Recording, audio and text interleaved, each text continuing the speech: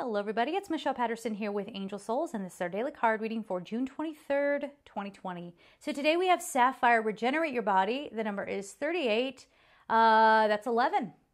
Yeah, that's a master number. And yes, this card is ripped.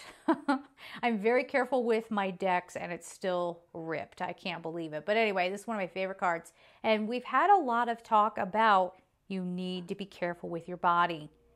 Okay, so we do still have quite a bit of illness going on.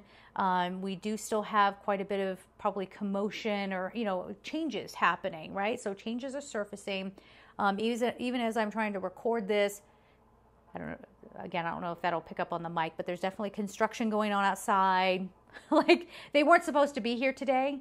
You know the story. You know how my property management is. They put out a schedule and then they completely go off the rails with it and it doesn't end up being what they said. But anyway, if it gets too crazy, I'll just kind of pause the reading here. But Sapphire, Regenerate Your Body says if you're going to get to your place of mastery, you need to be taking care of the physical body. What a lot of people do and have done with their spiritual practice is try to escape the body, to sort of disconnect from it and go hiding in this place that's not even very well grounded.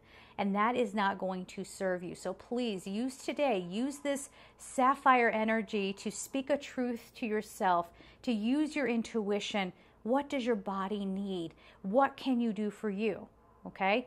For me, I could be really calm by not going out there and yelling at those guys and being like, don't you know I'm trying to be a YouTuber right now? Excuse me, sir. Now, I'm going to be very curious. Every time I do a reading, and I can hear the noise, a lot of times you can't. And then I just look like a fool talking about it. But whatever. I'm trying to see what he's doing. Anyway, so embrace this beautiful energy, guys. You deserve love and care. And love and care does not mean let me go get a cheeseburger. Let me go get a milkshake. Guess where I pulled that example from? My own life. Yeah.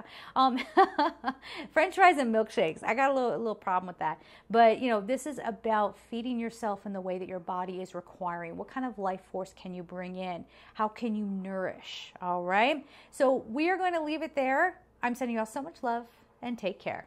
Bye-bye.